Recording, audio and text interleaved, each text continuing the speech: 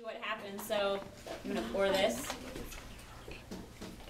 Whoa. To what? Okay, now we're gonna see what happens as I pour that back in here. Whoa. Say what? When we're gonna have one? That is so weird. It's magic. Yeah. Wow, that's the best pink we've had so far. It's so pretty. Now,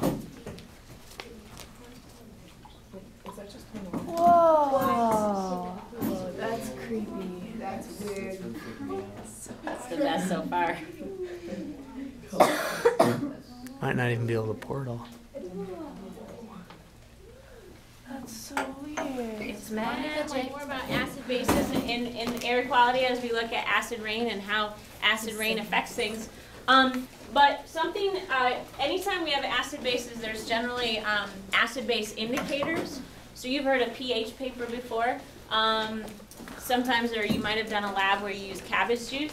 But in this case, we use something called phenolphthalein, which is a pretty hard word to spell, which I have just learned how to actually spell without having to look at it over the last 2 days. Better than I can Phenolphthalein, okay, and it is an acid-base indicator. And in the presence of a base, and we'll be talking about the chemistry behind acids and bases later, and what the difference, but in the presence of a base, it will turn that bright pink that you saw. So I had my indicator, which was all a colorless liquid, and I added it to something called ammonia, which is an extremely strong base. And so what you saw is that pink change. In the presence of an acid, which vinegar is another colorless liquid that I started with. So as I poured that mixture back into a vinegar, it will change colorless in the presence of a base. Okay? In chemistry, we generally say colorless rather than clear.